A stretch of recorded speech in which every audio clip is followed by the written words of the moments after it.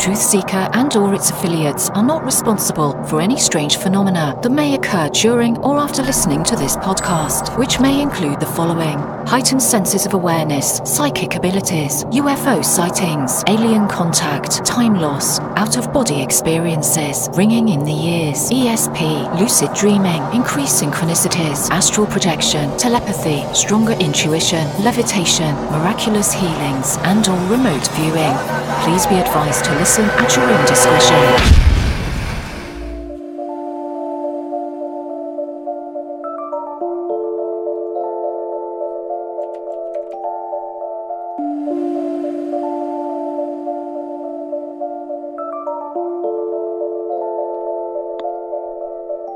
Won't you come and take me away?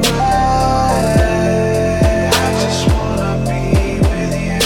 Won't you come and take me away? To a place to walk on troubled seas, faith to stand when I don't believe. I just wanna be with you. Won't you come and take me away? I just wanna be with you. Won't you come? You are now locked into the TruthSeekah podcast. Gargoyles! Psychics! Everything's ungodly! Dark's at it! Streaming live at TruthSeekah.com. She's not a Christian! Give it up, y'all. Your portal to the paranormal, esoteric, and all things spiritual. She's tampering in Dark's at it stuff! And now, your host, TruthSeekah. Hey, what's going on, ladies and gentlemen, boys and girls? This is the TruthSeekah podcast. Thank you guys for hanging out with me today. So shout out to everybody who's already in the chat. Shout out to everybody listening on your podcasting apps, no matter where you are. Thank you for hanging out with us today. Got an awesome show planned for you all. Want to say a huge thank you to everybody who is supporting my work via Patreon. Could not do this without your help, so thank you guys from the bottom of my heart. Want to give a shout out to the newest patrons we have within the last week or so. Shout out to Stephen Scully. Thank you for believing in the work and coming on, brother. Shout out to Sonny Horath. Shout out to you, brother. Adam Brink. Special thank you to you as well. And Dylan Mason. You guys rock, man. Thank you guys for believing in the work and coming on and partnering with me via Patreon. If you'd like to support, head on over to patreon.com/TruthSeekah. There you get access to my entire discography of work. You get access to 200 plus songs, all the new music that I'm doing. Just put out a new album called the ESP EP, dealing with extrasensory perception and clairvoyance, clairaudience, clairsentience, empathy, all of those things. So I just put that out, and there's a last minute feature that I just got back yesterday that I didn't think was going to come through. I actually got a feature that we've been working, trying to get this to happen for a long time now, but better late than never. But I got a feature back from Beast 1333 that's going to be posted on Patreon as well, probably this evening. So if you want to hear that feature, it's what song is it? It's Visions featuring Beast 1333 and myself. That will be available tonight. Patreon.com/TruthSeekah. There you get access to all that stuff, even our Thursday night School of the Mystics. We're doing that. Sunday morning Sierra class, bunch of cool stuff. Head on over there, check it out, all that cool stuff. Shout out to Illuminous, who just donated $10 through Super Chat. You're awesome. Thank you so much for that. So that's out the way. Without further ado, I'm going to go ahead and bring on today's guest, Jill Thomas. Jill, welcome to the TruthSeekah podcast. How are you, my friend? Oh, I'm so excited to be here. Thank you for having me. I love talking about this stuff. Thank you so much. This is an amazing show. Oh, we're gonna talk about a lot of cool stuff. We're gonna talk about hypnotherapy. That's what you do. Yes. Past life regression. I will say I'm still a skeptic. I want to believe, but I am still a skeptic. So I want to talk to you about it a little bit. And you also mentioned UFOs and aliens and things. So we'll talk about that as well. So I guess to kind of get started, just kind of give the people a little bit. I think I heard the word "let's get started." Let's get started. Yeah, let's. There we go. Okay. Yeah, let's give the people a little bit of background about who you are, what you bring to the table, and the internet is being silly, but yeah, who are you and what do you bring to the table, Joe? I'm a hypnotherapist. I've been doing this for 15 years. I started off as just a hobbyist. I enjoyed making all of my friends have better golf games, helping them with past life regressions, getting past fears and phobias. And then someday somebody said, people will give you money for this. And I'm like, really? I'm in this miserable job that I absolutely hate, and I could just like do that and people will give me money, and that's way more fun. So then I started this as a career, and it's just been an amazing journey. You'd be surprised when you see clients how much you learn so much from every single person that walks through the door. It's helped me grow as a person tremendously. So if you've ever been in the place of considering a profession like this, I would encourage you to do it, because you don't realize how much growth happens when you're helping other people. You think it's about them, but it's not. It ends up being about you. It's just so much fun. But I started off as a sales rep for a software company. I was selling all kinds of things. I've even sold Kirby vacuum cleaners. Anybody listening can relate to that. Also a whole new level of misery. But I used a lot of those skills that I learned, believe it or not, in sales, not to sell people on hypnotherapy. If they want it, great. If they don't, that's fine too. But it's more understanding why people do the things they do, and also being able to hear when people are lying to themselves. When you're in sales, particularly when you're on the phone all day long, and I'm sure some people listening can relate to this, you start to hear BS pretty loudly. And it starts to become very clear, because people's voices actually change when they're lying to you, and they're a little different when they're lying to themselves too. And that's the part that's interesting, because most people don't catch that right away. And that's why it's so helpful to have somebody who's a hypnotherapist or a guide or a coach that you're working with, because they can hear it. I can hear it. Somebody's voice changes a lot when the person's lying to themselves. And so part of my journey is helping people understand themselves better, so that they can heal the things that are broken or that are not working in their lives, so they can have the things they really want. And it's all about being happy and having joy and having fun. And I help people find that joy and that fun again. Got so many questions just out of that. I want to try to stay on topic first, but there's some good stuff there. I want to ask you just about that place of desperation, doing something that seemed brand new, exciting, and fun, that people told you that you can do it for a living and get paid. I was in a very similar spot, right? I went to see my first, Reiki practitioner, and got to lead us into trance state and move energy around and feel great. And she wakes up and does that for a living. And I was like, man, I was so envious.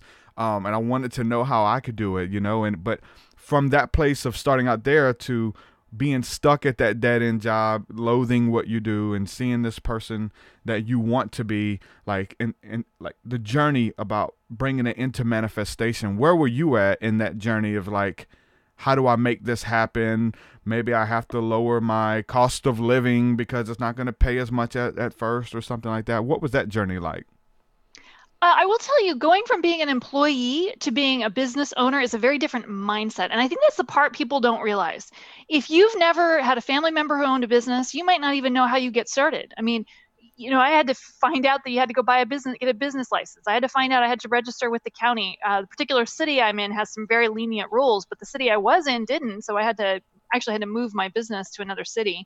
And so all of those little things that are difficult at first if you just don't know what to do. I know it sounds odd, but those are the things that trip people up. I hear all the time from clients, I didn't know where to start. I couldn't figure out what to name my business.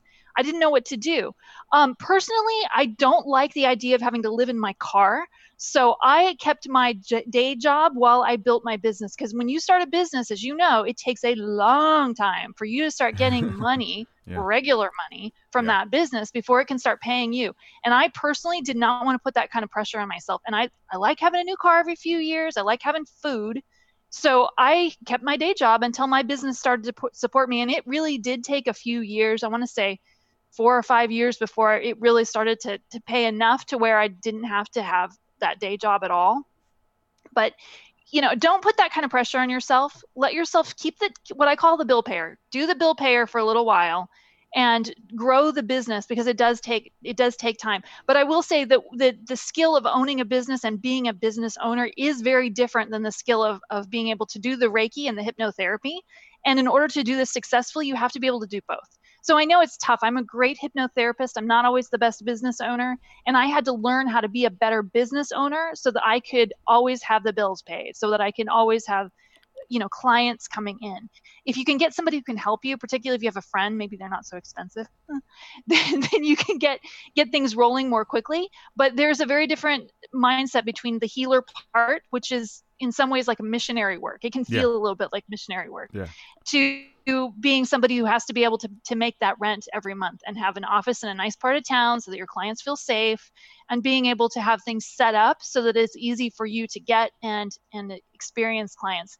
In terms of pricing, I would say, a lot of times people screw up and they start charging. They think I should just charge less when I first start so I can get it rolling. And that's somewhat true, but you don't want to go down the rabbit hole of being the cheapest name in the town. You don't want to be the race to the bottom of pricing. When you offer healing services, particularly Reiki, like you said, you don't want to be the Walmart of pricing. You want to have better skills, and you want to start to grow your business, but you really just don't want to start with, hey, I'm going to charge nothing or almost nothing, and I'll get a lot of clients, because that's not what happens. What ends up happening is when you charge too little, like $20 an hour, which is ridiculously low, but I've seen that. If you charge $20 an hour, then you get people who are only willing to pay $20 an hour. Yeah, and that's true. That there's an investment, there's an exchange. When you're healing, there's an exchange required. The universe wants something in exchange. So somebody gives me $100, I help them with their baggage, but that money is going to me. I'm receiving it, but the universe is actually receiving it. It's the energy of the flow. And so when you're telling somebody I'm only worth this, you're saying that your problem is only $20, but it's not. Yeah. You've got to think bigger, if that makes sense. Oh, for sure. So you actually have a building, right, that you see people in person versus just over the internet, right? I do both. But yeah, I have an office in Encinitas, California. Cool. In your bio, it says that you're a clairvoyant reader as well. Yeah. You mentioned when people are lying to you that their voices change, and you can tell when people are lying. And I say little things like that. You always know this, that people know this. You can tell this. Not everybody can tell. Not everybody can tell when someone's lying. I wonder if it's that you do pay attention to the voice change, or is it part of that spiritual gift that you're able to kind of read the intention behind their vibration, behind their voice? As being a clairvoyant or being empathic, you can tell when someone's lying. You can tell when someone isn't telling the truth, or someone has ill intentions towards you or something like that. Do you think that those kind of go hand in hand as far as being able to tell when someone's lying or not telling the truth? It's both. Their voice definitely changes. There's no question of that. And I don't think you have to be psychic to hear it sometimes. But it goes both ways. I will tell you, it's harder when somebody is, and I have run across clients who are sociopaths, and this is rare. So don't freak out and worry that one of these is going to show up at your door. This is really quite rare. But when they're sociopath, I will tell you as an intuitive, and this is how it feels for me, is it feels like a neutral. Like when I'm talking to you, I can feel your vibration. I can hear, we're kind of tuned into each other. But when it's a sociopath or a psychopath, I assume I haven't had a psychopath yet, it feels very neutral. And when that person shows up, I get nervous. Because that person isn't in touch with their emotions, and they don't feel things in the same way. But I can hear it, I can feel it when somebody is lying to themselves. But there's definitely something in the voice. It's hard to separate because I always do both, so I can't tell which is the intuition and which is the vibrational change of the voice. Yeah. But there is definitely something in the voice, and I'm sure that there are a lot of people listening who, particularly if you've ever done phone sales, because when you're on the phone, it's like your eyesight's restricted. You don't see body language. You don't see what they're wearing. You're only hearing that voice, and it definitely changes and it shifts. And that's not something somebody can try and cover up. I've had plenty of clients try to lie to me. I'm not cheating on my wife, but she thinks I am. How do I make her think I'm not cheating? Oh, that shows up a lot, by the way. And I could totally tell they're lying, but they can't cover it up in their voice, but they can cover it up in their body language a little bit. It's just stuff that you pick up. But yeah, there's definitely a vibration, and it's tough when you are naturally intuitive to separate what's this and what's that. Does that make sense?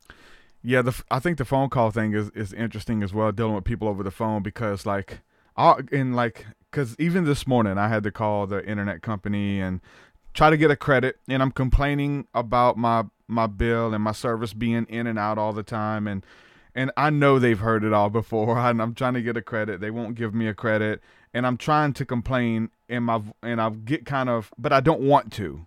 I'm having to like, I'm not the one who's complaining. I need to, try to be stern to get a credit with my bill. They wasn't having it, but I can even tell in my own inflection of my voice is like, I don't even want to ask you for this, but this is what I kind of got to go through the motions to try to at least get a credit.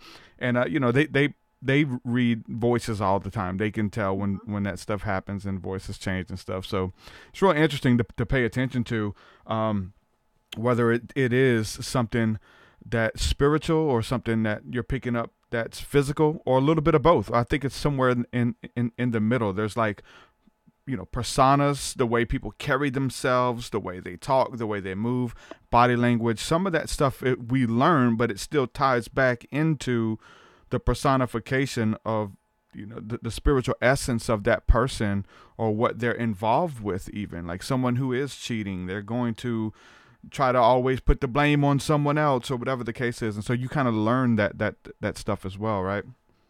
Yeah, and there was something you just said that I want to go back to is, and this is a classic healer thing. I don't want to have to ask for this thing because I don't want to hurt your feelings. You're saying this to whatever. I'm assuming it was like cops or something. Yeah. And you empathize with the person who's on the phone with you, and you're the healer, doesn't want to have to say, but then the business owner has to say, look, I'm running a business here. Yeah. And if my internet's down, I lose money. I require a credit.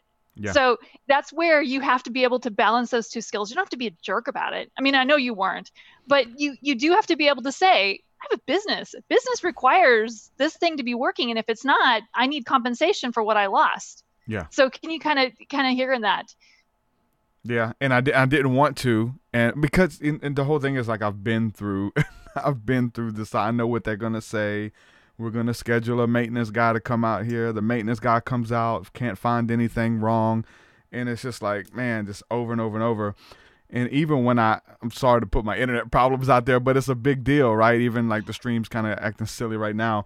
But when I tell them I have a business and I'm losing money, they say, well, we have a business plan and that internet's $350 a month, but you get a dedicated line. I'm like, $350, there's no way I could do that. But anyway, you have to kind of play those roles even if you don't want to. And we had a comment here in the chat.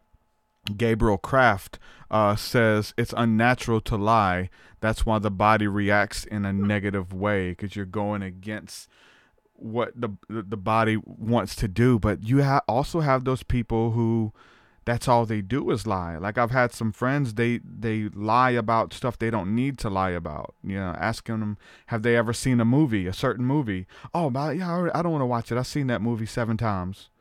Okay, well, what's it about? And they can't tell you what it's about. It's like, and I've met other people who meet strangers and tell them they own businesses, and they get their phone numbers even, and just like, hey, I own a business and I'll make something. And then we walk away. I'm like, You don't own a business. What's that about? Just these weird, whether that's part of the sociopath as well, but it's really strange when people do that, to try to present themselves in a certain type of light or whatever.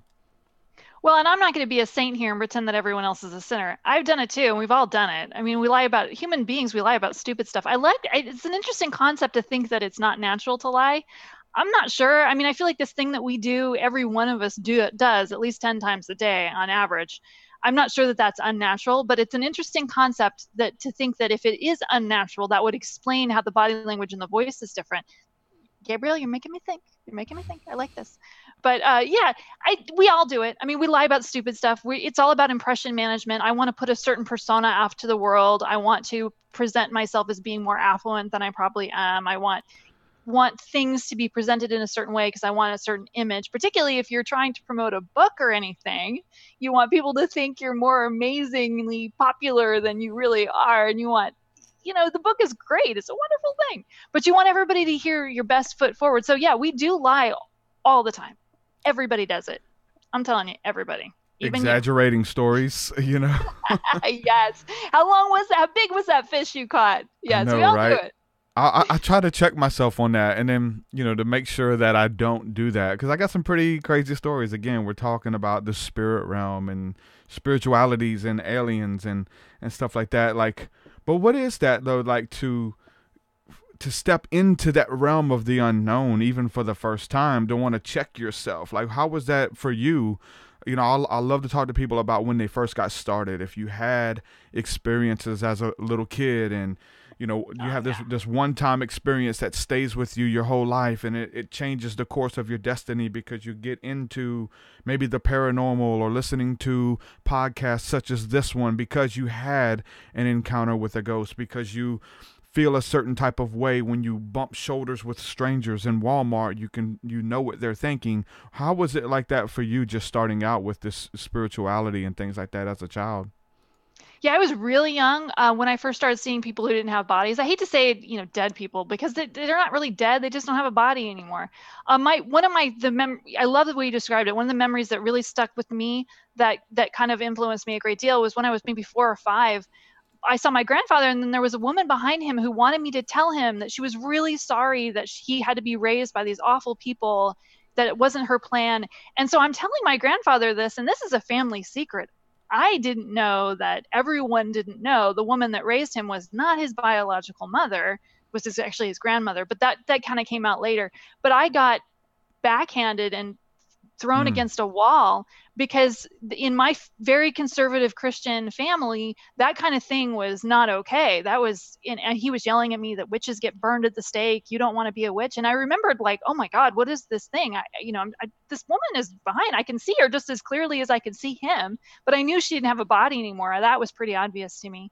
But I remember when that happened, I kind of shut it down. Well, if this is a bad thing, why would I want to be and do something bad, especially if there's violence involved? So for me, it took a long time to sort of open it up again. I was always kind of seeing dead people, and I was always kind of getting intuitive information, but that really shut it down. It was only when I was a teenager, when I started to feel more comfortable with my spirituality, that I started to let it come back in. And I remember like praying, okay, guys, I know when I was 4, I said I didn't want this, but I changed my mind. Can I have it back now?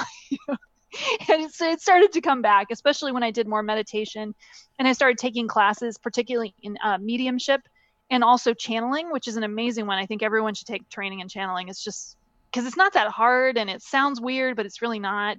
And I really recommend those kinds of things. But, to me, it never really seemed weird to see people who didn't have bodies. It never really seemed weird to know the backstory behind things, and to know that people were lying to me, because I always did. I know people have these great stories where these near-death experiences where they awaken and suddenly see angels. I didn't have any of that. I sort of always had something my whole life. So I don't have that great big event. There was lots of little events. And for me, it was all about being comfortable with being different. It was all about being comfortable knowing things that I wasn't supposed to know. And that has kind of been my journey, is feeling comfortable with myself and feeling safe. I mean, I know a lot of people listening who are healers don't feel safe telling people, you know what, that thing where you say, you always seem to know stuff and I pretend that I don't know. Well, I kind of do. And it's because it's in your aura or something. You have to get more and more comfortable with that aspect of your own personality. And that does take time, I will say. Yeah, that's, that could be a hard one, just coming into the gifts and figuring out what it is and how to use it, and then learning etiquette with it, learning when, because things about people that nobody else knows, and when do you speak that? Do you speak it in a group? Do you pull them aside in private because it's, controversial, and so there's just learning what that is, and walking in it and using it. Takes a lot of time, a lot of practice, and a lot of getting used to. I love that you bring that up, though, because people don't think about that. It is not appropriate to say to somebody, hey, your dead grandma's standing behind you and she wants you to know that the dog's okay. I mean, that's not okay unless they've asked you. You can really freak someone out that way. I hate seeing like those medium shows on TV, which we know are staged, but it makes it look like they just went up to some random person in the butcher shop and told them about their dead grandma. Yeah. That's not, in real life, that's not okay. Even with clients, when they come in for hypnotherapy and I can see stuff in their aura that something's going to happen or they're going to get pregnant soon, unless I know that it's okay, unless they're there for a reading, we're talking about hypnotherapy and that's it. And that's hard for me because I want to, but and I'm not necessarily trying to tune into to things that are not part of the scope of what we're talking about, because people are entitled to their privacy just like I am. And it's not really okay for me to read everybody on the street. And also I would be really tired if I did that.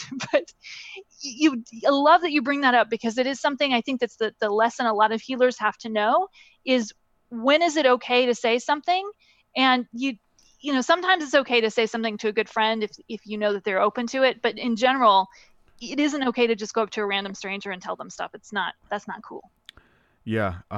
It could be very, I think the information that comes through can be very personal, and you got to find the etiquette, like really deep stuff, someone going outside of their marriage. Do you call them out in front of their spouse? Do you even bring it to them? Do you keep it to yourself and say, you know what, let me move to the next one, all this kind of stuff. And you pick up all of these things, and just learning etiquette to do it, and even in the church, right? So this is where I kind of got into the spiritual giftings, was in the church, and we would pray for people, and you would be able to pick up impressions off of them about what they were going through. You may feel a pain in your body, if an ailment that they were dealing with or whatever. It's like, how long that was I encountering that and experiencing that with people before I said, hey, what's this about your neck being in pain, or whatever the case is, or what's this about someone who can't hear out of their left ear, being in services and stuff with people, and I would go deaf in my ear, and not knowing what it was. I didn't already say, oh, it's a spirit, or it's God letting me know that someone needs their ear open in prayer and things like that. So trying to figure out and navigate through this stuff. That's why podcasts like this and the work that you're doing, your books and everything, are very important, to take some of the, I don't know if we want to, spookiness off of it, some of the Hollywood off of it even, because it really does happen more natural than, like in Hollywood, a spirit appearing and whispering in your ear, like on some of the television shows. Sometimes it works through your imagination. You see that person, a random thought pops in your head that there's no way you would have thought that, and it takes it a little bit further and deeper, and it's like, okay, now what I do with this? Do I ask them about it or what? So what were some of the things that, just starting out, obviously you had, something that happened whenever you were young that caused you to turn it off, right? That's what happens with most of us. We take our visions, we tell it to people, and they don't agree with it. Or, in the Bible, Jesus says, don't throw your pearls before swine. You start running around telling everybody you're a clairvoyant, you're an empath, and they laugh or they don't believe you, and it kind of hurts you. You're looking for some type of edification and gratification in it, but nobody knows what that looks like, right? And how practical it really is. So what were some more of the things for you that just got you to really step out and know that something was going on? Was it just that one instance that you knew from that point? Or was it like, because when you have those feelings and you get those thoughts and impressions, when someone responds or breaks down in tears, whether you say, hey, who is so-and-so? And you just mention the name, and it's someone who maybe just passed away or whatever the case is, and they break down in tears, and it builds your faith, really. It confirms something within you, that, hey, there's something more to this to pursue. The next time I get this impression, I'm going to do it again. And you start building your faith and stepping out for bigger things and things like that. So eventually you're able to do it full time, right? What were some more stories like that for you that just kind of built your faith growing up? Oh, when I was maybe 10, my family owned a chain of grocery stores in Arkansas. And at one point we had an employee who was stealing. And I remember standing next to him, and I said to my dad, this guy's stealing from us. And no, you're wrong. What evidence do you have? And I kept hearing, for me, a lot of it was unlearning the things that my parents said or that my family said, because they were not comfortable with my clairvoyance, my talking to dead people thing at all. But it turned out he was stealing. He had stolen a crazy amount of money. And I never got validation from my family. Never everybody said I was right. But it started to get me thinking, sometimes maybe I am right and it is okay. But I love the example you gave about praying in church and having a chance to tune into a person intuitively. Imagine if you'd been in a class where it would have been safe for you to say to that person, I hear this thing with your ear. And then you could learn, okay, when spirit is showing me an ear that's dead, it means this. Because what if it wasn't exactly that their ear canal was closed? Maybe it's that they're not hearing intuitive thoughts, or they're not hearing. If you'd been able to get some validation or some back and forth, that would have been very helpful. That's why I always tell people it's really good to get training, even if you think you don't need it. I mean, I don't know how many intuitives say, I'm naturally intuitive, like it's this badge of honor, and that's great. But yeah, be naturally intuitive, but go to class, because then you learn who's not your client. You learn the rules. You get feedback. I love it when I went to a mediumship class. I took James Van Prague's mediumship class. It was just amazing. And it was good to hear, you're wrong, but you're not completely wrong. It's actually this thing. Yeah. And I could see the symbols that spirit would show me. But I had lots of incidents like that where I would say secrets. I asked the guy, I remember asking somebody, a friend once, when is it you guys are moving? I see you moving in a couple of weeks. And then he starts the same thing. They start crying, and it takes you a minute to realize, wait, if somebody's crying, maybe I shouldn't have said that. That's when taking a class, it also helps you learn the etiquette of it. That can be helpful. And sometimes it isn't helpful because maybe that was a private thing they weren't ready to quite talk about. What if, and I loved your example back to the ear thing. What if that pain they were feeling in their side was something private that they didn't want to talk about, like a hiatal hernia or something really secret, private medical thing that you wouldn't necessarily want to say out loud? Yeah. You have to learn how to read when it is appropriate to do it or not. But that's the thing I love about class, though, is because that's a safe space to say, no, you're wrong. Yes, you're right. To get the validation and to start to feel out what does right feel like and what does wrong feel like. Yeah. Because I will tell you, intuitive messages tend to come and they're much more quiet. They're not full of a lot of emotion. Yeah. So I remember a story when I was driving one time. I was watching, it was raining, and I was watching somebody drive crazy. And I thought, okay, I heard in the voice very clearly outside of my ear, actually. Usually it's inside my head, but this one was outside my ear. The voice said, this person's going to have an accident. They're going to hit the car behind them and they're going to spin. And so I glance over to see what exit I'm near. I've got 911 on the phone before the accident's even happened. And I've moved over to the other lane, and I've got them on their way before I can really react. And it was only later when I started crying because I realized I probably just saw somebody die because it was a really bad accident. But in the initial moment, it's this quiet knowing. Yeah. It's later that we attach the emotion to it. So I always tell people, if you're scared, if you're feeling really scared, like your house is about to explode, that may not be intuition. That may just be your own fears. Yeah. Because intuition is much quieter than that. Yeah. If that makes sense. That's true. Yeah. It usually doesn't yell like you're saying. It's usually like those yell. Because that's what I was going to ask you. Like sometimes we get these crazy fears that we're about to get in a wreck, and you wonder if it's a premonition or it's just your mind playing tricks on you or whatever the case is. And so you're always like going back and forth to weigh the information with this discernment, like what is from me, what is my overactive imagination, and what is me picking up impressions about things that are about to happen. And that's a journey in and of itself, and wanting to step out to see if you're right or whatever the case is. But learning and growing in a safe environment is key for people who are having this phenomena happen to them. That's how I learned. We learned in certain church services, and then small groups that we would go to that practiced it, and we would get off into pairs and pair up, and we would sit until we got a word for somebody, even if it was just an encouraging message to help them. And so that's how I learned. And then we're doing that even with our members and stuff on Thursday nights. We'll break down into groups and teach them how to do it. And it's very interesting is like some of the breakthroughs people have had for their first time just stepping out. Most of the people who are listening to podcasts like this and who are into your work, even the people who book private sessions with me, for the most part, they've been people who are called to be healers themselves, but they just have to get over these hurdles and want to know what it looks like and things like that. So being able to do sessions with these people, or even like a small group, they pick it up. They just never been facilitated and say, hey, this is what it looks like. Maybe try this.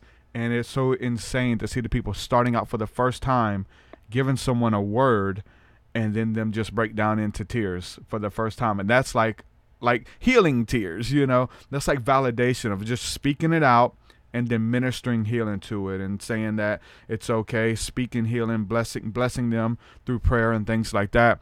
Growing in small group and community, like you said, I wouldn't know how. I'd be so confused, man, if it wasn't for that, those times, and then listening to podcasts as well, because there was maybe even some deeper things that I got into that I probably couldn't talk to those people about, that I needed someone to talk to who's been through it. So that's what's so important about coming out and being okay with who you are. If you come from a long family of Christians and you say, well, I see dead people. Nope, we're praying against it. I mean, that's what happened to me in church. I was trying to tell the pastors, I was having all these premonitions about, things that were going to happen to the church and the people in the church. And they were like rebuking it like it was the devil and told me not to entertain it. And it was stuff that just, when it started happening and came to pass, I was like, okay, there's something to this, Yeah, and there was something you just said earlier that I want to go back to. Spirit guides are frequently the ones that bring us these messages, this information. Spirit guides, having done a lot of channeling with clients with spirit guides, they do not speak in essays. They usually just give you a couple of words. Spirit guide information is usually like a 5-word, 10-word bit of wisdom. They don't take the time to tell you a whole essay unless they're channeling a blog or something like that. But I love what you said about the other thing I want to go back to is that I do like to clarify with Christianity. I think Christianity is a beautiful faith, but I think that Christ himself would never say, don't talk to dead people. If he was here, he'd be screaming that that's not true.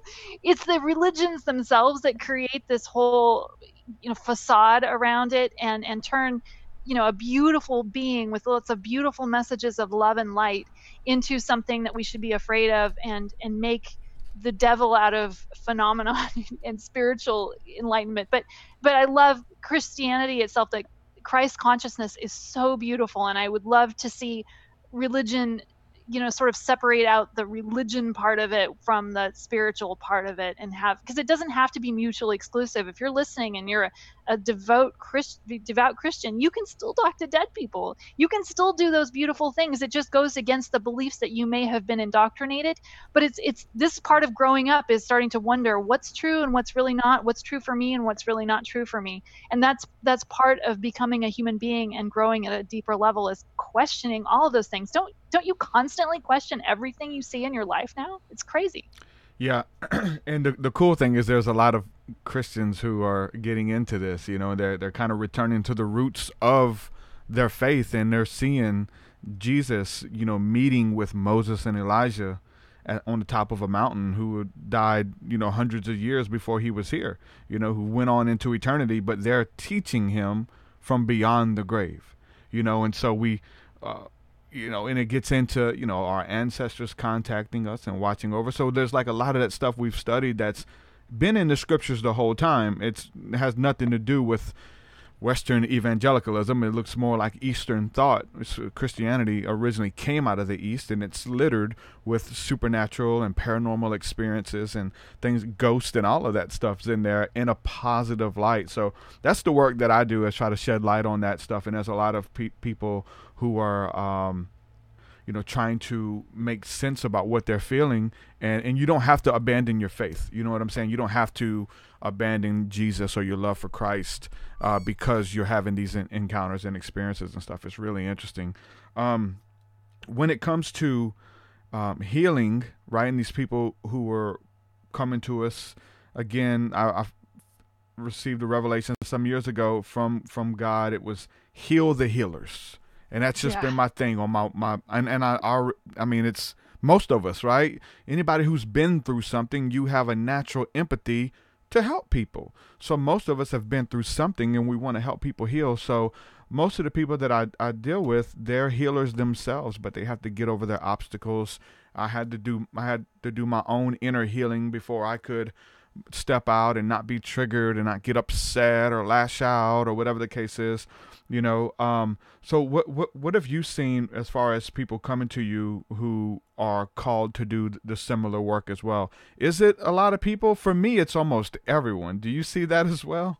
Or is it just or is it just some of everybody who comes too, I mean, I do get a lot of everyone, but I will say right now, especially, I'm getting a lot more healers coming in, and I love what you just described. We all have experienced something. I firmly believe that healers are not born. I believe that they're created. And I, fortunately, years ago, I actually used to work at a hormone research laboratory, and we were researching testosterone, different hormones on the body. And one of my teachers, one of the people in charge of research, whenever we'd see somebody with really high testosterone, I asked him, "What does this mean?" And he said, "Oh, it just means that when they were a child, there was violence in the home." And then for some reason, that ding, ding, ding went in my head when I would see someone with a really high testosterone on their lab report. I would ask them about violence in their home, and then I would also ask them about if they were intuitive. And 9 times out of 10, they would say, "Yeah, I kind of am, but I don't really talk about it." And I started to develop this theory that people who experience violence, disharmony, difficult things in their early childhood turn their intuition on to full blast, and they turn their testosterone up just to actually make them feel safer. It's just because it's this aggressive hormone that helps you feel safer. But I've noticed that over the years that when you're talking to somebody who is a healer, they always have had something really nasty happen when they were younger that caused them to turn their intuition onto full blast so that they could figure out if they were safe when they were going into a home. So I'll give you an example. Somebody who had a father who was violent, you had to be able to feel out a room before you walked into it to know if you were safe or not. So imagine a 2-year-old's turn their intuition on full blast to feel out dad's vibe, to get his feeling. And now fast forward 20 years later, they're 22 and they're still using that intuition. They're still feeling the entire room to determine if it's safe. Now, first of all, that's going to give them anxiety disorder, which is another reason I see a lot of these healers. I see a lot of healers for anxiety disorder. But it also makes you open to the vibrational frequencies of the room. So in a way, that's how we're created, by bad things happening as a kid, because we have to learn how to be able to feel the vibes in the room, read people to know if we're safe. And it can be difficult as an adult because that same person goes into the grocery store and they're reading everybody in the room, and that's why they're getting anxiety, because they haven't learned how to turn it off or how to selectively listen. You know, you want to know if the date that you're with is planning on doing violence to you, but you don't need to know if the person standing next to you at Vaughn's or the grocery store is having a bad day or not. That doesn't need to be any of your business. But that's one of the things that healers getting training is very, very helpful. But yes, probably 80% of my clients right now are healers in training. Yeah. So that's interesting. You kind of link the empathy with anxiety. You know, and there's all these memes, and we all joke about it. Hold on, we all joke about it, talking about how healers and empaths can't go to Walmart because they're picking up on all the energies, and you're just kind of like getting beat up by them. You know, and the everybody, not just 1 or 2 people who need a message, but every single person, and it turns into anxiety. And then you can't look the people in the face because you have all of this stuff going on, because you've learned to, like you said, read the room and know those people groups, and you're reading everybody, what type of persona they have, what spirits are on them, ancestry, lineage, all types of things.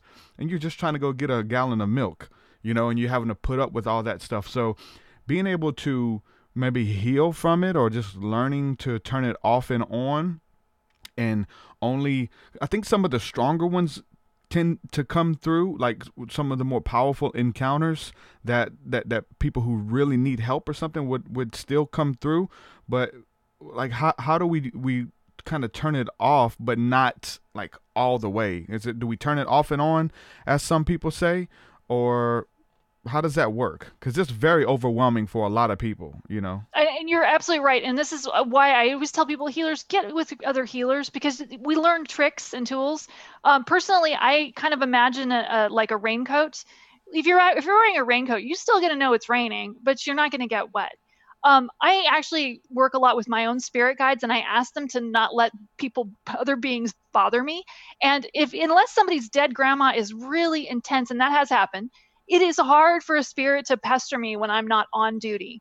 Because I have to think about, for myself, I think of it as somebody's privacy. I value my privacy. If I'm at the Walmart and I'm reading somebody, I'm invading their privacy. And I have to remind myself of that, partly because it really isn't any of my business if what's going on in their life, unless they've asked me or made an appointment and given me money as part of the exchange, then it isn't any of my business. I always just sort of imagine the raincoat. Other thing I will do is I'll imagine their energy going to the earth and asking mother to recycle it into love. But you do kind of learn how to I don't like the word shielding, because a shield ends up becoming a barrier, which becomes a thing. And we want to let people's energy go past us and into the earth. But, or sometimes I'll imagine a raincoat with lots of light around it that's beautiful. So there, as it's reflecting, they imagine love, feeling love. But I know what people are going through, that overwhelming anxiety of being in a public place. I will say that ends up becoming an impediment, and you end up becoming almost handicapped if you don't seek some help for that. I will say with hypnotherapy, that's one of the easier things to resolve, is just sort of turning down the volume on the anxiety. It doesn't mean you're turning it off. If somebody wishes you ill, you're still going to know, because your spirit guides are going to slam you on your shoulder, as well as your dead relatives are going to let you know if somebody's going to hurt you. But to be able to go into the grocery store and function, or go to a baseball game and not freak out, that's a big part of just living life. And that's one of the things that training will help you with. But I know what these people are going through. And personally, I hate the word sensitive. I hate that freaking word. We call it sensitive person syndrome, because they're not sensitive, they're intuitive. They're picking up other people's things. That word sensitive, I know it's semantics, but to me it implies weakness. It's not weakness, it's a strength. It's the gift and the curse. A lot of people going to the grocery store being overwhelmed, they're feeling the curse. But the gift is that when somebody comes to them and they become a healer and they're doing an exchange, they're able to give useful healing information and healing light to that person. That's the gift. But the curse can be hard to just do ordinary things sometimes without training, if that makes sense. Yeah. If that's not dealt with, someone who is intuitive and dealing with anxiety, can it lead to mental disorders such as schizophrenia? And if so, have you seen people be healed of that? As a hypnotherapist, I'm not really allowed to work with schizophrenics, so I don't work with them. I don't know that much. As a result, I don't know that much about that. I'm not sure that anxiety necessarily leads to schizophrenia. I will say that anxiety can lead to other illnesses, because I have seen that. I've seen people get really sick and have nervous breakdowns and things like that. I don't know about the mental illness of schizophrenia, because there is a physical component to that as well. There are a lot of healers, though, and I'm not sure where I sit in this. There's a lot of healers that don't believe there really is schizophrenia, that is just people being able to talk to dead people, or people hearing voices from others from the other side. And that may very well be the case. I don't know. Mm-hmm.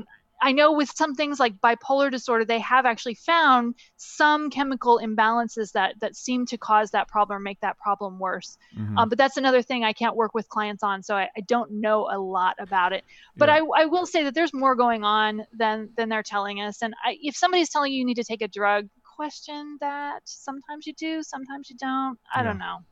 Play with that. I get a lot of people reaching out to me who you can tell just by their conversation that, stuff's going on. And it's almost, 9 times out of 10, they're dealing with spirituality as well. I've seen it in the church, even in the church. It's like there's this weird breeding ground for people who are delusional, and they say, I have one guy, he was, and he's a good friend of mine. He holds his stuff together really good. He's a great guy, but just weird stuff comes by, like talking about getting cut, like demons flying by him, cutting him in the head. He's asking us, have y'all been cut today? Talking about when we cast out demons that they fly by and cut you in the head. And I'm like, you just hear a lot of different weird stuff. And especially, I feel like when people are having those overwhelming encounters, what if it was, what if the demon's flying by cutting you in the head? And then what if your grandmother's in the corner trying to correct you, and then the person behind you is nudging on your shirt trying to get your attention? Like, I think if we want to diagnose that as schizophrenia, that's very overwhelming, and we need help. And if you don't treat that, you don't have to call it schizophrenia. It will drive you mad. It will drive you insane. So we had the work that we're doing is beautiful, and it's much needed. And I say that because I've been through it, and I have that empathy to reach out to those people because I've been there, and it's very overwhelming not being able to turn it off or on, and just kind of being bullied by everything. I feel so sorry for those people because that personally has never been my reality. I've always had barriers up between what's real, so supposedly what's here on the earth plane and what's on the other side. But I feel for people that don't seem to have those barriers up as tightly as I do. I wish I knew how to help them. I really don't, but I see what you're talking about. They really suffer with living in the regular world because they don't know if the person sitting next to them in a car actually has a body or not. Well, I'm pretty clear about whether they have a body or not. And I'm also not seeing necessarily dark things in people's auras. And when I get more of those kinds of clients, when I do psychic readings, I get people that I had a client once who was telling me they were absolutely convinced they were dating a celebrity. And I Googled a celebrity. Jesus. Obviously they're not dating them. And I knew they weren't dating them, but it's like, what do you say to that? I'm pretty sure that's not happening. Yeah. I have to deal with that. And I'm married with children, and there's women who say they're dating me and they're not. I mean, and let's get into this too. There's that, but it gets into the past life stuff because they were married to me in a past life as a god or a goddess or something, and I am another god reincarnated, and we were married, and now they're here trying to work things out or something, and my wife's received death threats from these people. God. Yeah, and it's gotten it's schizophrenia. It's not good. It's wrong. It's sick. That person is sick and needs help. And I've had these conversations with some of these people who have had past life regressions who come back with all of these crazy, grandiose ideas. They inbox me and tell me that they were my mother in a former life, and this lady says she's my lover and wants to rekindle things in another life. It's crazy, and I think a lot of it's, people who are suffering from delusion. How do we make sense in what is the value that you bring to people who, when you talk about past life regression, and I think some of this, maybe what I'm talking about is past life suggestions. I'm going to suggest to you who you were, or you can be whatever you feel like you were, whatever. Where does that fit in trying to make sense of all this stuff versus people taking it way left field, taking your money and telling you these grandiose stories that you were a king or a great magician, in the 16th century and things like that? It's kind of a joke in the hypnotherapy world. I think most people don't realize this. That whole idea of past life regression therapy is very controversial, by the way. People who are mainstream hypnotherapists look down on people like me who do past life regressions because they think that we are polluting the well and making it all, taking away legitimate. And they're not entirely wrong. I will admit that. The joke is that everybody thinks they were either Cleopatra, Queen Elizabeth. Yeah. I get a lot of dudes thinking they were pharaohs, magicians, pharaohs, kings, or magicians. There's another one. Every time they have some special on the History Channel about Genghis Khan. That's the one. Every time they have a special on the History Channel, I get phone calls, people saying they're convinced that they were one of these famous people. It was Genghis Khan. I loved that one because I got 3 dudes coming in who paid my fee to convinced that they were him, and they weren't. They weren't. But you have to keep in mind that there's a lot of ego that goes involved there. If I'm telling myself that I was Cleopatra, now me, who's kind of a small person in the world, gets to be goddess, right? That makes my ego soar. And if I'm a practitioner and maybe not scrupulous, I will gladly tell somebody, yeah, you were a famous pharaoh, whatever, in a past life. And then they keep coming back to me because their ego loves that little stroking. That's one of the things where having somebody who's got a lot of training can be very helpful because it's easier to spot the ego. Cleopatra had a huge entourage of people around her. Queen Elizabeth had a huge entourage of people. The person may not be completely off. They may have been connected with that queen or that royalty at some point, but not necessarily the queen. And I'll be honest with you, I've never had Cleopatra or Elizabeth show up in my office, at least that I know of. So it's a tough one. I always tell people when somebody comes in and I really feel like they're schizophrenic, because there's an energy about it, and I can't describe it any other way, but there's a vibe that just doesn't feel right. Schizophrenia, another one that's bipolar, when it feels off. I usually refer those out to somebody who has experience with that because I just don't. And I know they need help. It's tough, but there are plenty of unscrupulous psychic readers who will do a past life reading, which is not a past life regression, which is just me telling you whatever you want to hear. Oh, in the 16th century, or this, that, and the other thing, rather than telling you what really is helpful. Because I will tell you, when I actually do past life regressions, most of the time people, if they were famous, they don't necessarily get the name, because on the spiritual side, that's not necessarily helpful. It's helpful to know you were burned at the stake. It's helpful to know that you had issues with money and you were worried about money. It's helpful to know that you starved to death. It is not helpful to know that you were it might be helpful to know you were a king, but it's not necessarily helpful to know which one, because our ego is the one that says, well, I was that, I must be special. Yeah. We're all special. We're all special. And we're all nobody. It's both. It's usually like people, it's usually something that they want to be in this life that they're not. And it's like this automatic credibility. Well, I was a king. I was a king in the 16th century. I might not be one today, but it's still in my blood. It's still in my DNA. You hear things like that. Or the magician. It's usually what they want to be doing, but they're not. And it's interesting too about the people who claim to be maybe these other people reincarnated. And it's like I said, the celebrities, like I know whenever David Wilcock, who's brought a lot of great work to the table, came out saying that he was Edgar Casey, he caught a lot of flack and people making fun of him. And it really kind of messed up his work a little bit. And he's tried to stay away from it, not bring it up, maybe delete that that material he had out. It's interesting too. I've dealt with some groups who claim to be Jesus and the 12 disciples reincarnated. And there's different Christian groups who claim that, this person is Jesus, that person is the Apostle Paul, and then you got, all of these people, and then they find each other and they're all part of this little cult, and they have conversations amongst one another, like reminiscent of when they were in Jerusalem and 2,000 years ago. And, the Most High brought us all back together for this great work. And it's not just one group. Like I've heard of a couple different groups, and I've had clients come to me who will say, I was studying under this guy who claims to be Jesus, and I kind of think he is, and it's so weird. The scripture, but Jesus even told you there's going to be many people who come and says, here I am, there I am, but don't believe them. When I come back, you're going to know it.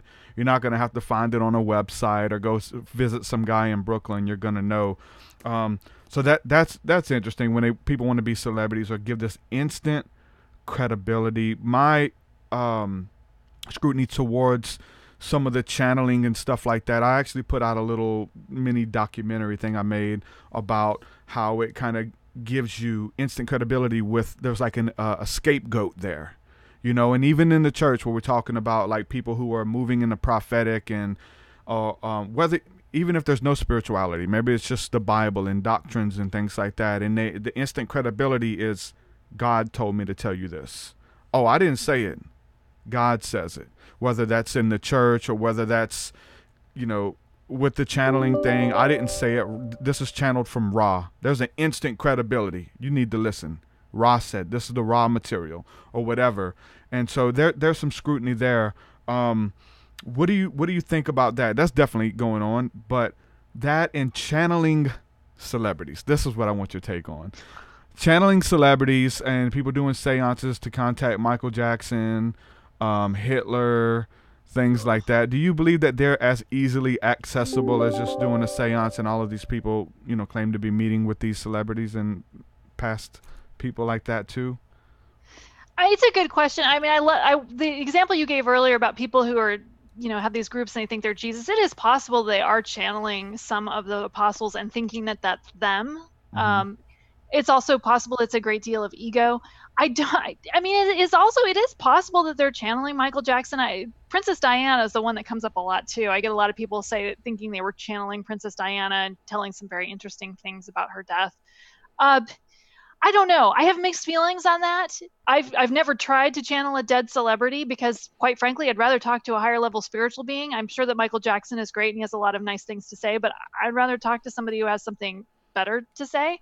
And I will say that our ego will very frequently get involved. So when we're hearing something that doesn't sound right, that's how you sort of know, the ego is the one that will say, I'm good and you're bad. Yeah. You're good and this is right and this is wrong. The ego doesn't speak in shades of gray the way spirit guides do. Yeah. Spirit guides will very frequently say, sometimes this is the right thing to do. Sometimes you should eat meat. Sometimes you shouldn't. Sometimes it's okay to have wheat. Sometimes it's not.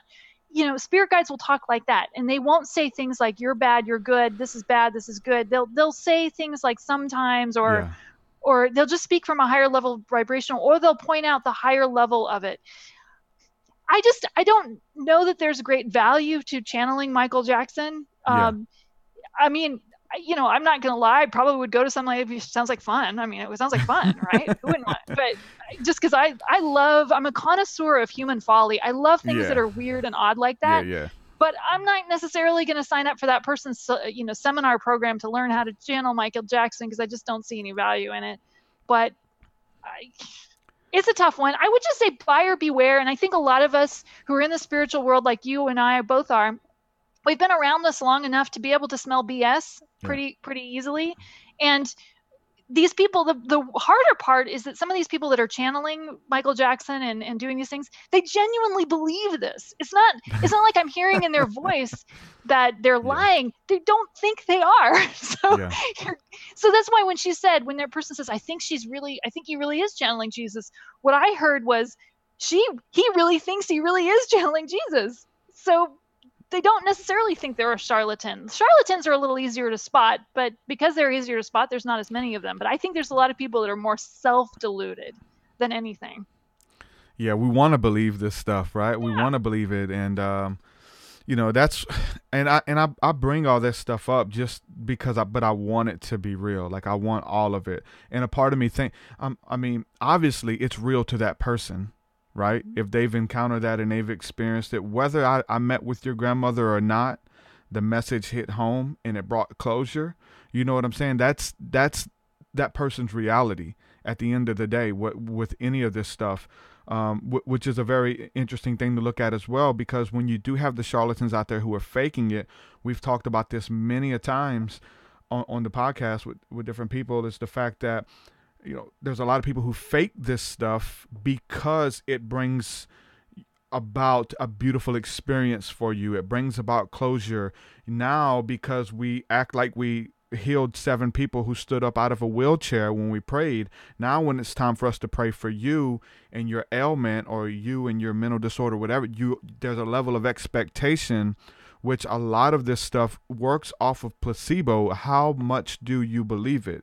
If you really believe it, then you can achieve it. You can receive it. And that's the fact of the matter. If it's true to you and you believe it, you will receive it, whatever it is, with any of these encounters, with, all of the stuff that we experience. And there's more if you can believe it, right? We've seen some crazy things in our lives and our experiences, and it's opened up our mind to be able to receive more and to seek it out. So that's definitely happening. Are they justified in that, in the fake televangelist healing, because people are getting healed? I asked one guy who's a magician. He says that he thinks it may be okay as long as money isn't involved. As long as they don't do the fake healing and then pass the offering plate, or do a fake healing and fake regression and then charge you. What do you think about that? I mean, the people do have a deeper faith in God, a faith in the spirit world after some of this stuff. I mean, even one of the most, noted channelers or whatever, Madame Blavatsky, I've got her books from the 1800s and all types of theosophy. Most of our spirituality is based off of a lot of her work, who in the end was found out to be setting up a lot of encounters with children hiding under the house, tapping and dropping letters out of the roof and things like that. Are they justified? Or what would you say? I would say no. I love what he said, though. That's a good way of putting it, that as long as there's not money involved, there's not taking advantage of. I kind of go gray on that and say, he might be onto something with that. But I absolutely say no, because even this lady who did this in the 1800s created this great movement. It hurts in the long run, because everybody ends up figuring it out. Yeah. And what if somebody's healing isn't complete? What if it's isn't there still benefit to that? What if their faith didn't completely grab a hold of it and they didn't get 100% of the healing, isn't there still benefit to not having to say it was lied? It's a good question, and I'm glad you're asking it, because I can hear what you're saying is sometimes it comes from a place of love. I want to trick people so that they believe that all of these great things are happening so that this wonderful thing really ends up happening. But I don't know that the ends justify the means, because especially in this day and age, I just think it ends up getting found out, and then these people get discredited, and then it hurts all of the messages that all of us try to say. It's better to be honest and be less than 100% healed than to lie and be have this 100% healing. And the other thing about David Wilcock, because I'm a big fan of his, for sure. When I read his book, the way he worded when he said that he believed he was reincarnated from Edgar Cayce, I didn't hear a lot of ego in that. I have heard people who said I was reincarnated from whatever, and their ego is just screaming it. When he talks about it, it's more instructional, like this is why I can do some of these things. This is why I've gotten this. And I didn't feel a big ego with it, but I know what you're talking about, how it did definitely hurt his credibility quite a bit. And I think a lot of people backed off of him after that. But I mean, when I actually read what he really wrote, it wasn't that bad. It wasn't that bad. Got a couple questions here. So Bonnaroo, thank you for the donation. He asks two-part question. He just wants to know any hypnosis stories that you can share that validates past life, or your most convincing story about past life regression. Like, what made you believe that? I mean, we all have heard. I mean, it goes both ways. We've heard the stories of the little kids who were drawn the way that they died, and the airplane crash, and they were in the Vietnam War. We've heard all of those stories, and then we've seen other kids do that, and then they were found out that their parents coached them. There's a lot of different stuff. But what was it for you that really made you believe, and or maybe even with some of your clients that made them believe that of an experience you could share?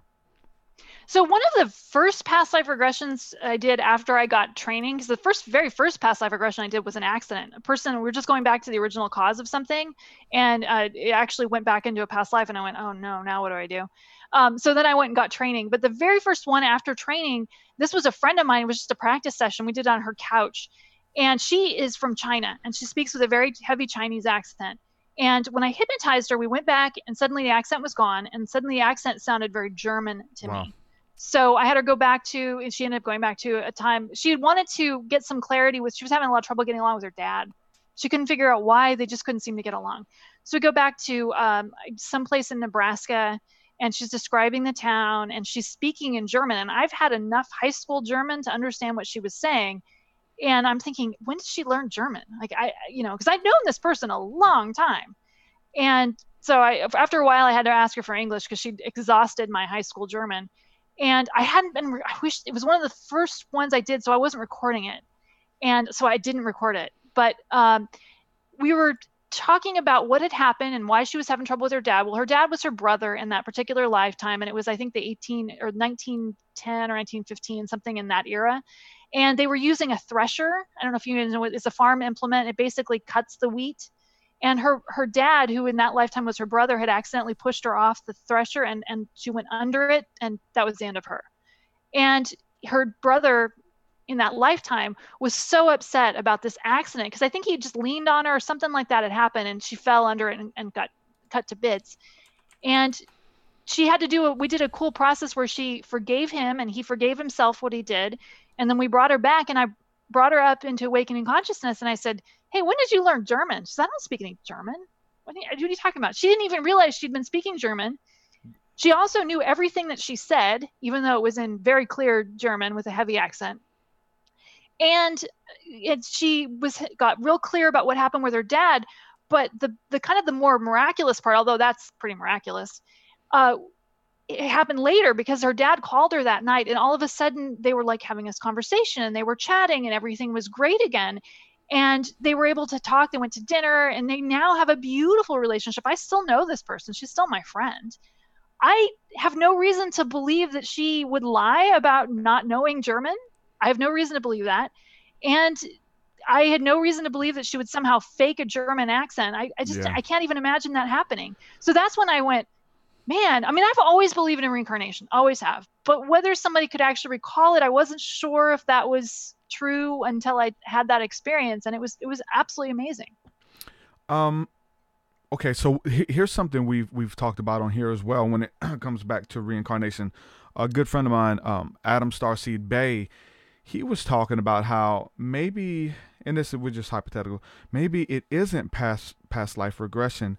Maybe it's our DNA, and we're able to access our ancestral.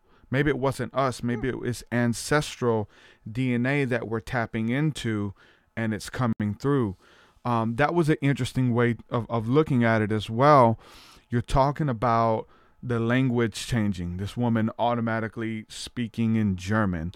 It's very interesting to look into. Again, most of my stuff is from a Christian background, right? So I could bring this stuff up in the scriptures and in the Bible, and then see how my spirituality relates back to it. Speaking in tongues in the Book of Acts, right? There's during Passover, all of these people from all nations, tribes, and tongues came to Jerusalem to celebrate the Passover. And there was people there who spoke different languages. And when the Holy Spirit fell, these people began to speak in tongues. And in this particular instance, these tongues were legit languages. It's essentially like what you just said, a Chinese woman speaking German, and it was like declaring the wonderful works of God in their native tongue, supernaturally. Hey, I don't know German, but here you go. And they would just tell all of these people speaking in tongues, and it was a miracle that happened. There's other instances later in the scripture that talks about like a supernatural language that comes through. That's pretty supernatural as well, right? I've been in very different groups as well, where very similar, a little Chinese lady would be there, and she barely spoke English, but when people would speak in tongues, she automatically knew what they were saying. She had the gift of interpretation and knew what they were saying when they were speaking in different languages. She thought that everybody did. For my own experiences, I speak in tongues. It's a heavenly language. I've been writing down some of the syllables, trying to translate it. Okay, if there's something that I'm repeating over and over, why not try it? Google Translate became my best friend. I began to write down the syllables, put them together, type them into Google Translate, and it began to have messages. We are for humanity. We are here to help heal. Meet with us. Spend time with us. Like these really interesting things that were coming through. There's that tongue that I have, and it has its own dialect even, right? Sounds a lot similar to other people who do that. But there's a deeper level that has me intrigued, whether it is my ancestors speaking through me, whether it is me reaching deep down into my spirit. I'm part Native American as well. But when we get into some really deep prayer and really deep warfare, where somebody is going through some really deep trauma, a lot of times it has to deal with emotional baggage, demonic possession, even oppression. And when we get to this certain level, there is a different tongue that rises up in me, and it sounds like an old Native American. When it comes out, it speaks with power and authority. There's usually something that happens really quick. The person breaks. Whatever has been ailing them leaves, and there's freedom that comes. Most of the people in the room can feel it. A lot of tears, a lot of freedom. I can't just turn it off and on. It only comes out. I don't know if that's the true tongues of the Bible that we're talking about. Is it my ancestors who are like, hold on, let me assist you? It opens up a lot. We're left with a lot more questions at the end of the day to really write it in a book and teach it. What would you say to that? What's your first impression with that? It sounds like you're channeling it. I mean, I'm a channel. It sounds like you're channeling it. And when you're channeling a spirit guide, they're not always going to show up whenever you want them to. You have to get into the right state of mind, which if you're doing healing work, you're going to start to get into that alpha state, or that deeper state of mind. You're raising your vibrational frequency. You have to keep in mind with spirit guides, because they're at a high level of frequency vibration, and we're down here. They come down to our level and we go up to theirs. And so we're connecting in that way. But I would say that person's channeling it. I like that guy's theory about it being part of our ancestor line. That certainly makes sense. I find it hard to believe, though, that my client who's from China, who has no ancestors that are German that she knows of, had a German ancestor. And so I just don't think it explains all of them. But I would absolutely believe that there is something to the fact that we may be channeling a higher level being. I will tell you, a higher level being is giving these, I love what you said, these beautiful messages, these beautiful light messages. But your dead grandma might say, you look ugly in yellow. Your dead grandma might say something like, your boyfriend's really worthless. I mean, it's a little bit easier to spot that. And when somebody's better in tune with their own spirituality, you can spot the ego playing a little bit too, because ego messages are very negative. Ego messages might tell you to do something destructive. And I love that because you're such a higher level being, you're going to be able to spot when you're tapping into something that may not necessarily be at the highest level. Because first of all, it's going to feel wrong. Your spirit guides are probably not going to let that come in, but you'll be able to be aware of the messages, which is why I get nervous when people talk about what you were talking about earlier, when somebody says that they're channeling this being and they're telling them that the women have to wear long skirts and can't cut their hair. That's not a higher level being. That's either their ego or that's a lower level being. And the person just hasn't had enough experience with their own spirituality to be able to determine the difference, and their own ego is just enjoying this power trip as well. So I think it's more channeling, and I think you're channeling something very beautiful. I love the idea of you writing it down and creating a language. Maybe that's your mission. Maybe that's what you're supposed to do, and maybe that's why they're coming to you. Who knows? Maybe it's an alien being speaking in a different language that you're able to somehow tap into because it's part of your lineage as a Native American. There's something about you, and we all have something like that. Yeah. There's something special about you that makes it possible for this beautiful thing to happen with you that may not happen with somebody else. It doesn't mean that somebody's less than or more than, or that you're better in any way. It just means that this is what you brought in with your vibrational frequency and your lineage and time and place and all of that in the same space, if that makes sense. Yeah, definitely. And, I think the beautiful thing is that all of these scenarios are possible and plausible and probably all happening, right? It's probably a little bit of all of it mixed together, and whatever we can decipher and try to put it together to, make some sense out of. And everybody has their portion, what they're good at, right? And learn what that is and do it really good. What you said about, the grandmother coming through and just getting on to you and say, hey, you need to get your stuff together, or just, I don't like it when you wear that hat, that offends me, or whatever. So here's the notion again, maybe with the celebrities or people channeling Hitler or whatever the case is. And I've heard, I think you get into trouble when you just kind of maybe even play with the Ouija board and say, any spirit that's here that wants to come through, we're looking to talk to you. Again, when I went through my crazy experiences, I essentially did that. I wanted to open my body up as a channel for anything. There was no boundaries. I wanted it to happen, and it did. And it was more than I could, bit off more than I can chew. But the notion that the spirits on the other side, just because they have passed and they're not here anymore, I don't think that means that they're necessarily good people, right?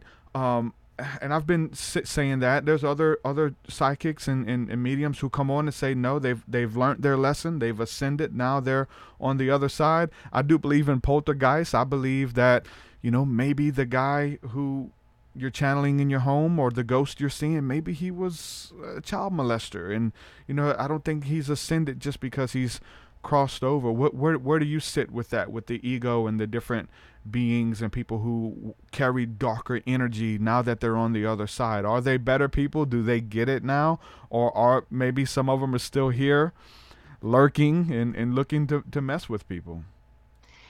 I don't necessarily see as much dark stuff because I've sort of asked my spirit guides. I don't really want to see that stuff. But one of the things I do get a lot, though, when I do a mediumship is I will hear a lot from like a dead, let's say you've had it's always the creepy uncle or the creepy grandfather who is the child molester. Mm-hmm. What I've heard many times from them and also from their spouses, which I will sometimes bring through, is that there's classes they have to take.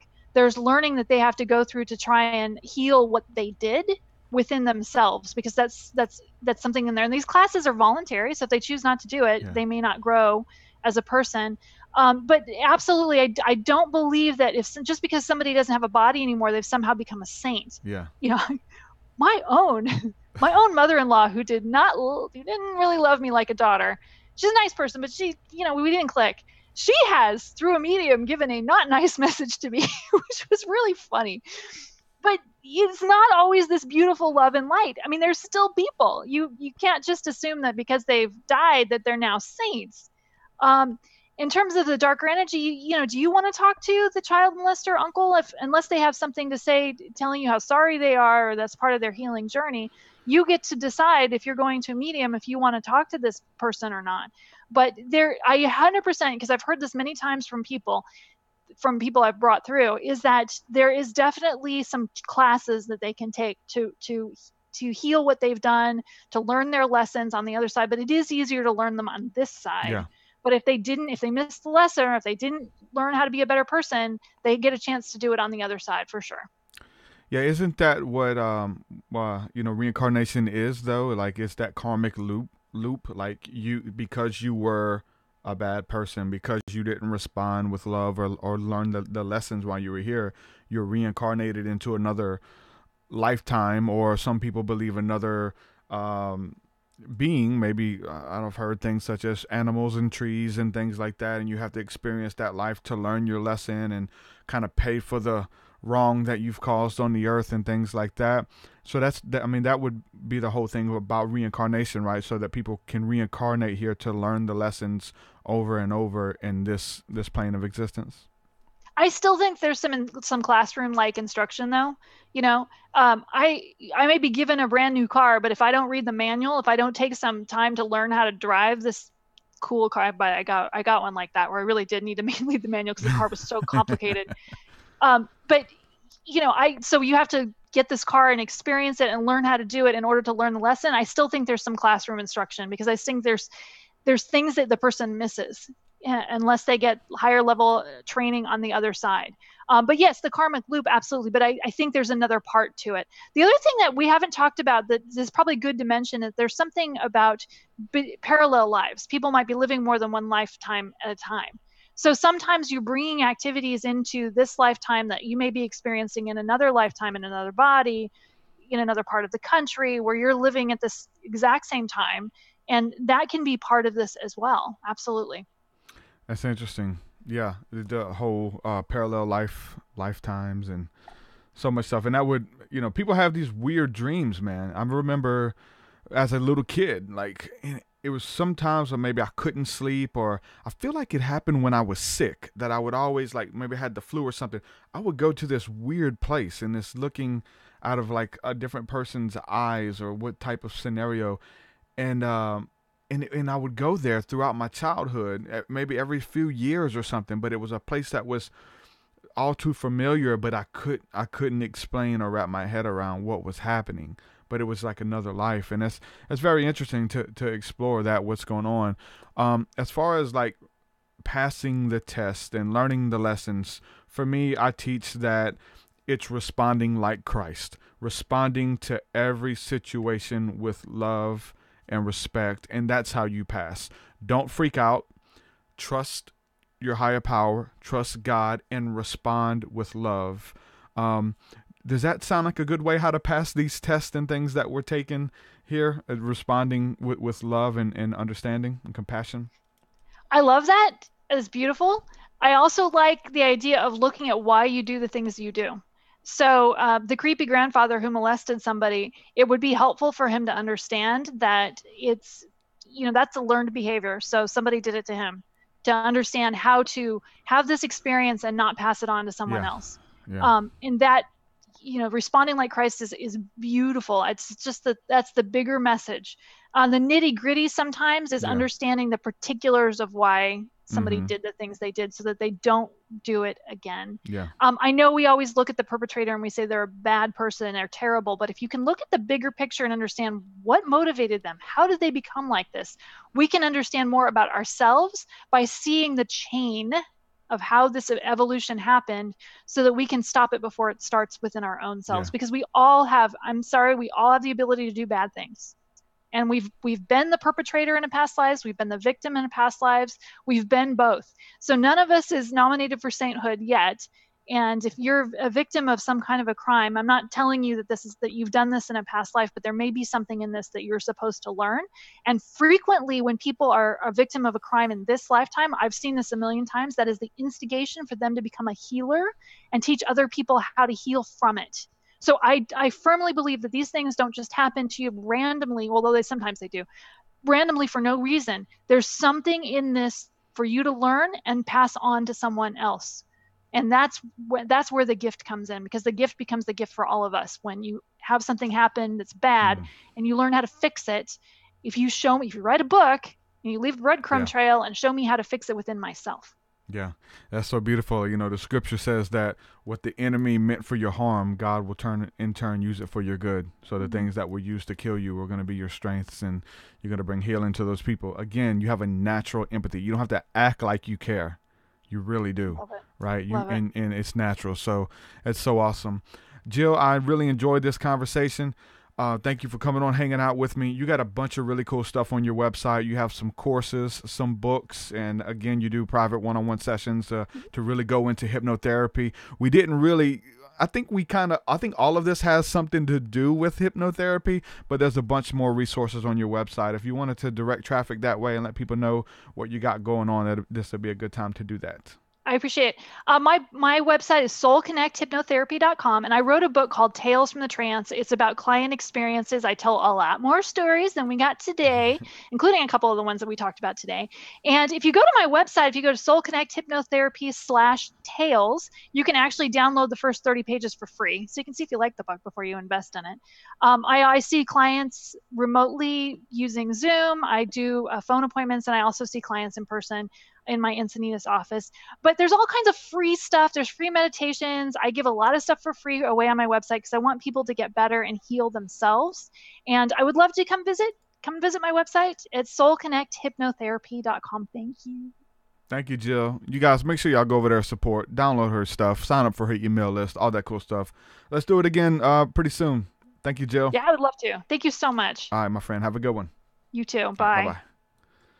Jill Thomas, ladies and gentlemen. Hypnotherapy. Past life regression. Beautiful stuff, man. Healing comes to the broken places first. Whatever you're going through, man, seek out that healing. And again, it becomes like layers of the onion.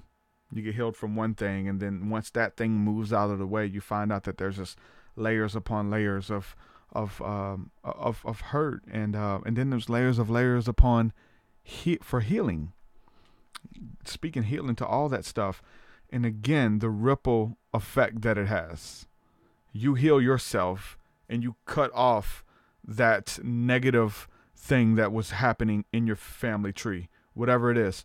If your family tree, your family lineage has a history of abusive fathers, abusive mothers, whatever it is. Someone posted, why is it always the fathers? Why can't it be the mothers? Abusive mothers who, don't care, who don't show up, who abandon their children. And it's what we call a generational curse. It begins to happen over and over, the same thing in every generation. You can cut that off. You can also, in the midst of that, create a blessing for your family lineage, that they'll be blessed in a thing. And it's very practical as well. It's spiritual, but it's very practical. I mean, look at family businesses and how that operates. I mean, I have friends of mine who are preachers, and they're preachers because they were born into it. Their dad was a pastor. Their grandfather was a pastor. So it's only right for them to be a pastor. It's in the family business. And so they grow into it. Essentially, it's like father, like son. You're just like your dad.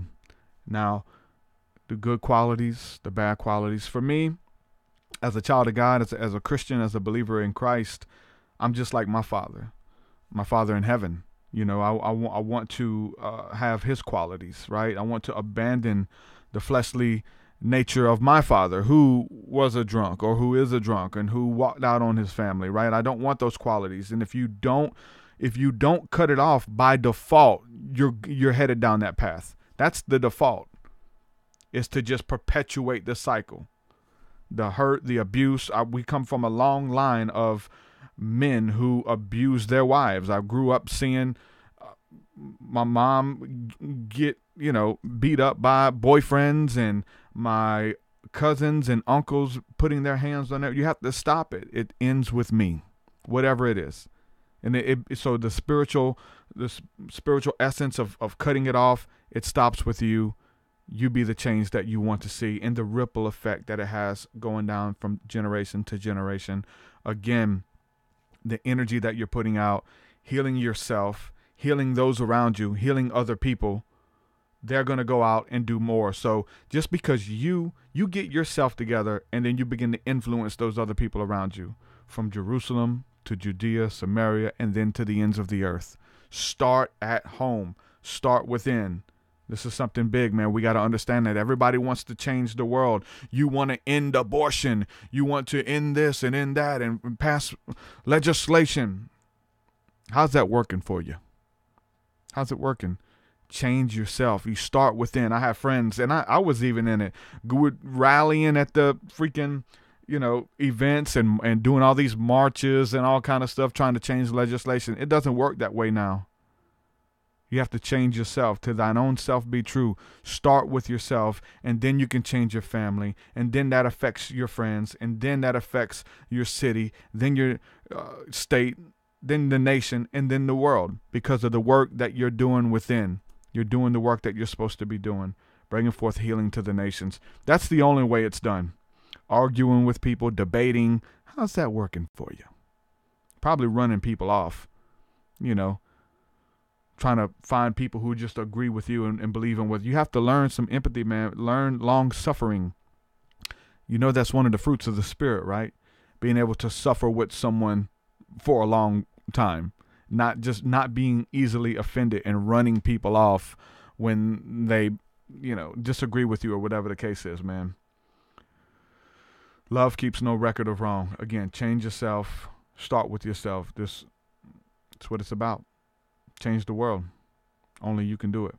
So with that being said, I'm going to say peace and shalom. Again, if you guys are patrons, head on over there. Check out the Patreon. I'm going to upload a new song this evening.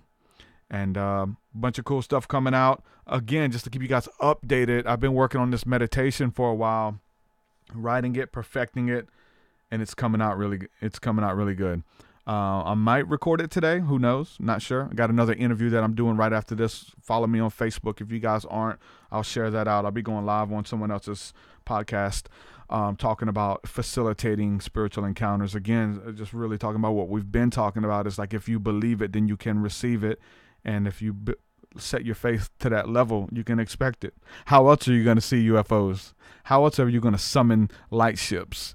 Unless you believe it. Go out there and try that stuff, man. Most of you have. You've seen it. It built your faith to really start believing some really interesting encounters. And we all have them. We have stories galore. Not just me. A bunch of my friends. Most of you listen can tell me beautiful stories and encounters and what it did for your faith and what it did for your psyche. So, yep. We're going to be doing it. Patreon.com/TruthSeekah. See you guys on the other side. Peace. Your way so much higher than mine, so much higher than mine, so much deeper than mine, so much deeper than mine. Well, that does it for this episode, folks. To hear more episodes of the TruthSeekah podcast, head over to TruthSeekah.com. And if you're wanting to support the show and get rewards, go to our Patreon page at patreon.com/TruthSeekah.